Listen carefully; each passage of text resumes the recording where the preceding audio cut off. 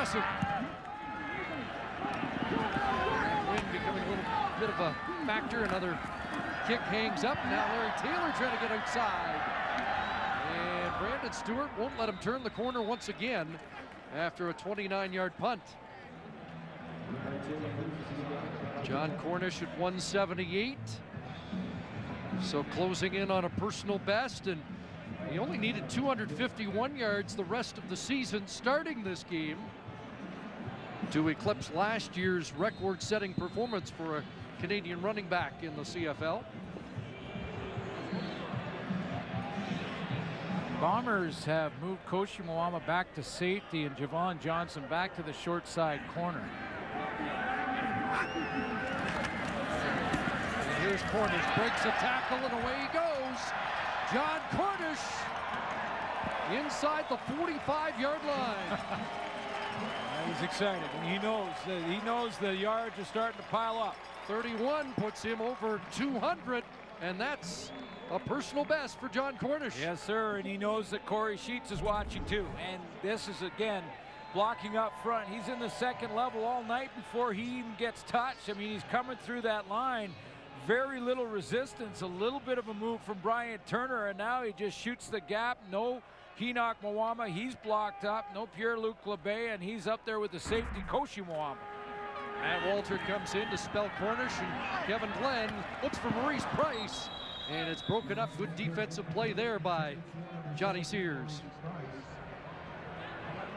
So Cornish at 208, and we were checking the list. Sean Millington at 225 was the 10th best rushing performance. So Cornish getting close to top 10 all time for one game in the CFL. Not to mention extending his lead on Corey Sheets for the rushing title. And Sheets has led all season long until tonight. He's got over a 100-yard lead now as Price gets the hitch, and he gets wrestled down by Javon Johnson. You can imagine that John Cornish will be a double nominee for this team when it comes time for player awards. Outstanding player and outstanding Canadian, I'm sure, will be the nominees for John Cornish. And with Sheets returning, likely Western showdown between those two for those honors. Well, this is night done. You sit him down with 12 minutes to go in a game that looks like you're in control of. Here's Paredes trying to extend the lead from 46 yards out. Boy, he's put money all year, hasn't he? Pretty impressive. He's hit from 52, and he is 11 for 11 outside of 40. John Cornish setting up another Paredes field goal with a 31-yard run. Paredes a 46-yard field goal, checking the record books. John Cornish at 208 is 30 shy of the Stampeder record that is co-held. Willie Burton did it in '75 against the Calgary Stampeders. Lavelle Coleman back in 1964. Both with 238 yards in a game. Well, I just wonder if his night is done. I mean, he's got the warm-up coat on now, and it would actually be probably a pretty good move for John Hufnagel to rest him now, even though we'd like to see if he can get close to that Stampeder record or maybe even move into the top 10 in the CFL book. But let me see Matt Walter. Hasn't been a night where he's taken a lot of physical abuse. No, but it just takes, you know, one twist of the knee or one twist of the ankle, and you could tell that Matt Walter's getting ready to come in, and Cornish has got the warm-up jacket on. Corey Sheets is going, okay. Little shovel inside. Will Ford once again. Up to the 40. 5 yards for Ford. Sheets is going, Corey Sheets is going, okay, keep that warm-up jacket on. I want to stay within striking range for the rushing title. Corey Sheets talked about that coming out of the season, that was a goal for him to win the rushing derby. So He gets nicked, gets hurt, looked good in Vancouver last night, and is back. However, John Cornish over 200 tonight.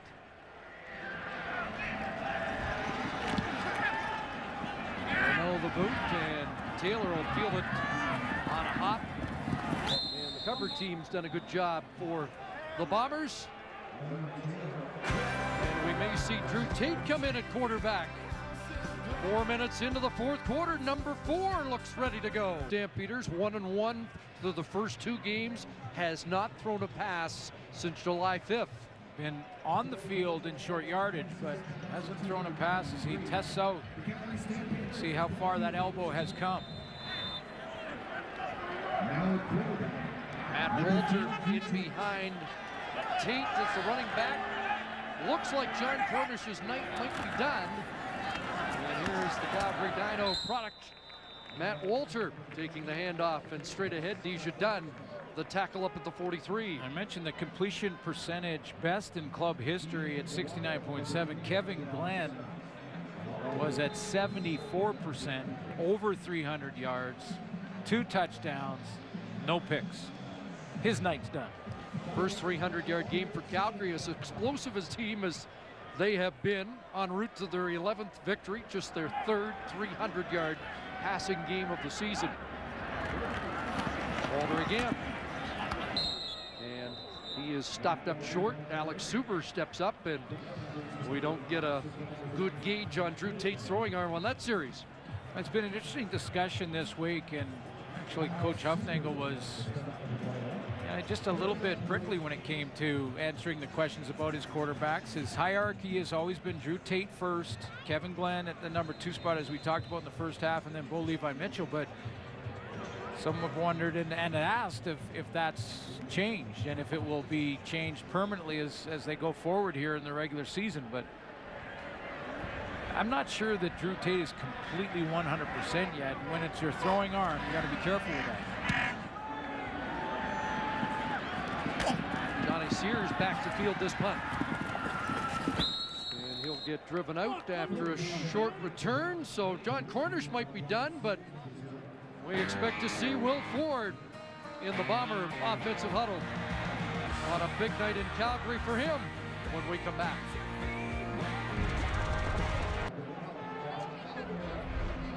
Well, our congratulations to the latest inductees into the Canadian Football Hall of Fame, some with Calgary Stampeder roots, and tip of the cap to the folks in Edmonton who staged such a great event this week. Yeah, apparently well over 1,000 for the ceremonial dinner, and there's Miles Gurrell, who played here in Calgary. Dan Ferrone played briefly in Calgary, mostly a Toronto Argonaut. Don Roney are the Stampeders.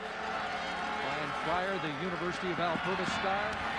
There was pressure on the quarterback from DeMonte Bolden, and an incompletion.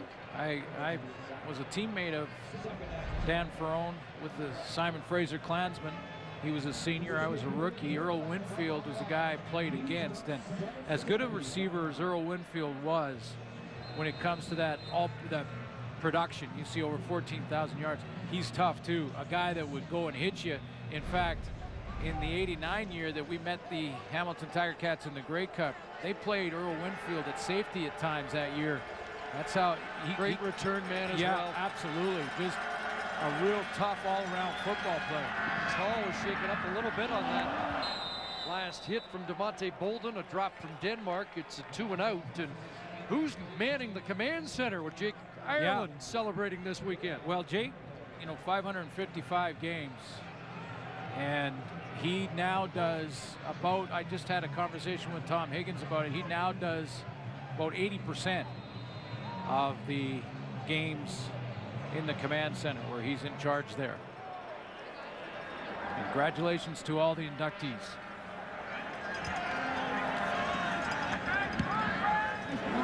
No, good boot. That drives Taylor back about 15 yards. And again, the cover team in a hurry downfield. James Green chalks up another. He's among the leaders. And we've noticed him a few times today. Get down in a hurry. There's one of Glenn January's guys. On the cover teams too. Same barber too. 49-yard punt by Renault, a good one. I'm not sure when I look at some of the Winnipeg Blue Bombers, they have a barber. Well, you might not need one, that guy. Well, let's see if Drew Tate throws the football in the second series. Again, Matt Walter is the running back, and it will be Tate to throw, and that one Threw it away. Threw it away. Yep. Well covered on the play was Jabari Arthur. Alex Huber was in his hip pocket. You know, a couple of times, in fact, I believe it was last week's game for Calgary, Drew Tate came in and scored on a short yardage touchdown run. And he tossed the ball about 60 yards up into the stands. And I think since then everybody's been saying, like, his arm's good to go. But I think it's the type of injury more so that you want to see how it reacts when he really starts working it. I'm talking, you know, 30, 40 passes in a game. I'm not sure they've been able to test that yet. Drops it off underneath. Sinopoli, super there, and Sinopoli will get drilled at the 37. So a 2 and out once again for Tate and the Stamps.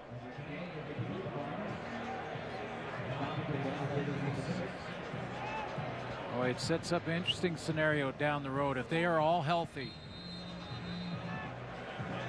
has Drew Tate lost his starting job once they are all healthy completely to Kevin Glenn and the way he's played?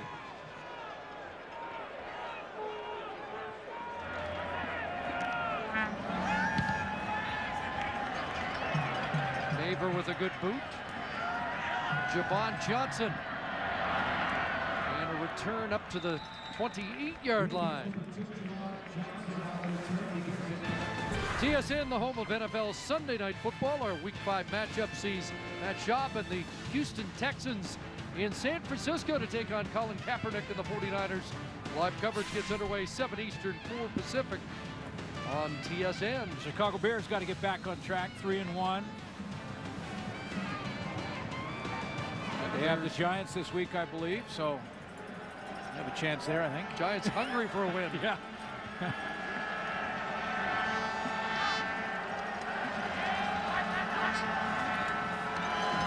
Max Hall out there to Clarence Denmark, trying to turn it upfield. Good effort by Denmark to get close to a first down. A year ago, it was a tough day at the office here for the Bombers, and the bags are out again. 44-3 was the score of the last visit to McMahon. The most loyal fan bases in the league, but not enough to cheer about this season. And the Calgary fan behind them is happy to hand the tissues forward. Second down carry well, by Will Ford. There is work to do, but this is a unique offseason. And with Ottawa coming in, and we'll see what they do from the top down. Wade Miller is interim president and taking a look at this from the press box here. And yes, there's lots of work to do, but it's an interesting offseason with Ottawa and with the expansion draft and the movement of players and a chance for this team to go out and find a franchise quarterback, to go and try and sign one of the free agents will have to be their top priority. That doesn't mean that Max Hall is thrown in the scrap heap. He can come back and compete, I'm sure, but the bottom line being they got to find a young guy. They're Mike Riley of 2013. And then build in some blocks around him. Get Chris Matthews healthy and back and signed. Enoch Mwamba sitting on the bench there on defense, got to get signed. Their front seven pretty good. But a couple of Canadian offensive linemen, possibly through trade, through the draft. It's got to be big-time emphasis for this team now is to start drafting some Canadian O-linemen coming out of the CIS and start building that Canadian content up front. Max Hall battling here for an invitation back to camp next year, you would think. Cordero Law shaking up on the last play, doesn't look serious, and that pass incomplete, intended for Wallace Miles.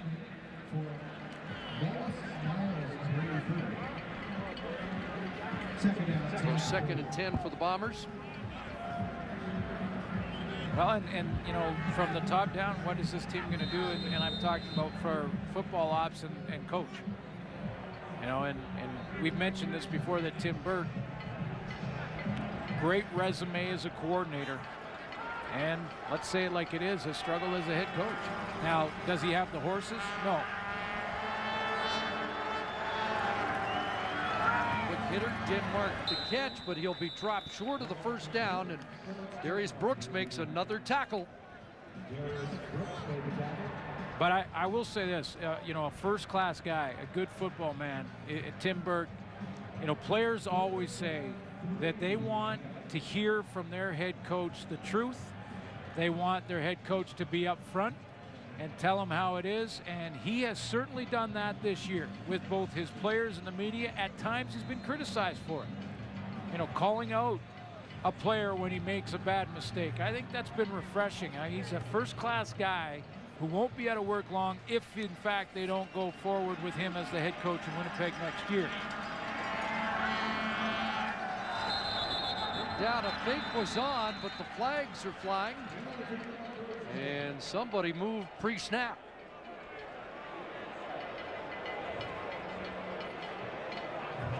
Procedure, Winnipeg, the right side of the line. 5-yard penalty, remains 3rd down. So it was more than one, and I think Bomber fans at least like to see the fact that they were going to try something like this. But yep, pretty clear. The right side of the line moved early. It was unanimous.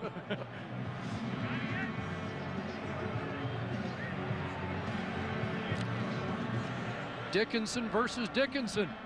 And the offensive brother is going to have bragging rights tonight.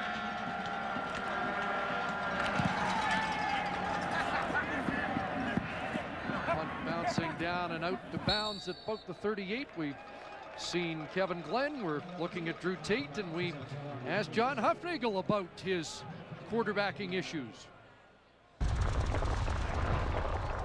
Kevin Glenn right now has been our starting quarterback. Drew hasn't played a lot of football, and as the season progresses, I'm sure there'll be opportunities for Drew to get back on the field and get him the confidence that maybe I do have to make a decision.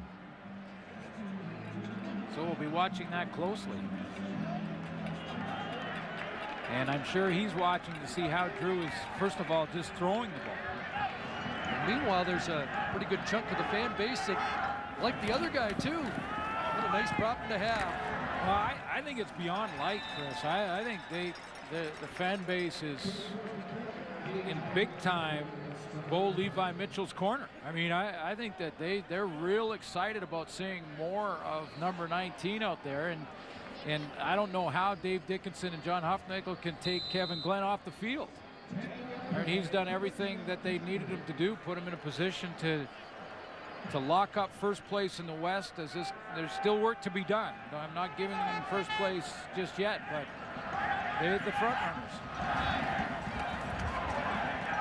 Here's Tate underneath, and away goes West. He'll gallop down into Bomber territory, get pushed out at the 38-yard line.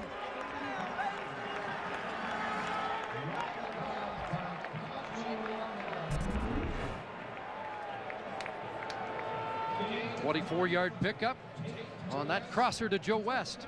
No hesitation on the throw. That wasn't a long throw. That was just over the middle. But so far, the throwing motion looks the same as far as I can remember with Drew Tate.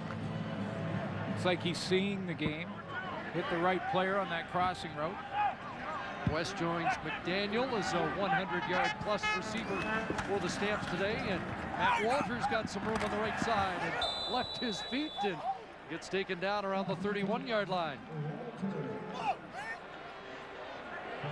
You know, and keep in mind, as the Stamps close in on 600 yards of net offense here in this game, that it wasn't that long ago, I mean, even at the end of last year, that this entire fan base was real excited about Drew Tate. Real excited about him. Well, we've had countless controversies about one quarterback or another with a team, but this might be the first time you have three options that can all win at the highest level at the same time. I mean, there's been teams with 3 quarterbacks that have gone on to all have great careers. Yeah. Calgary's had a few of those, but all 3 at the same time, and it may not matter which one goes out. And Calgary called a timeout, and now we're being told that the officials are also giving the 3-minute warning. So we'll step out and be right back. 2:40 left. Here's what comes up next week. Huge game here at McMahon. The Lions licking their wounds after last night's loss. Eskimos in Saskatchewan, and we mentioned this is the last East-West game of the year. All East or all West now from here on in. Thanksgiving weekend coming up. Direct snap, Matt Walter. And a cutback to the 28-yard line, which is really the way you want it. I know there's often, you know, discussions about the schedule and back-to-back games, and there's criticisms at times, but you want it divisional games down the stretch, and that fight for home playoff field position in the playoffs, and certainly that bye in first place. Got a measurement here as Walter close to the first down. We'll find out if he got it.